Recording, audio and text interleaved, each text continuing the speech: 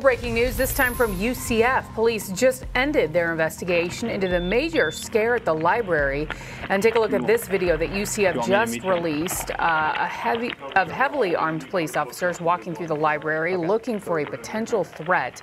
UCF police tell us they are just unable to determine whether there was a firearm in the library back on April 26th. So they closed the case. They could reopen it if they get new information. News 6 investigator Mike DeForest is going through all of the records that UCF police just released, including an interview with the student who swore she saw a gun.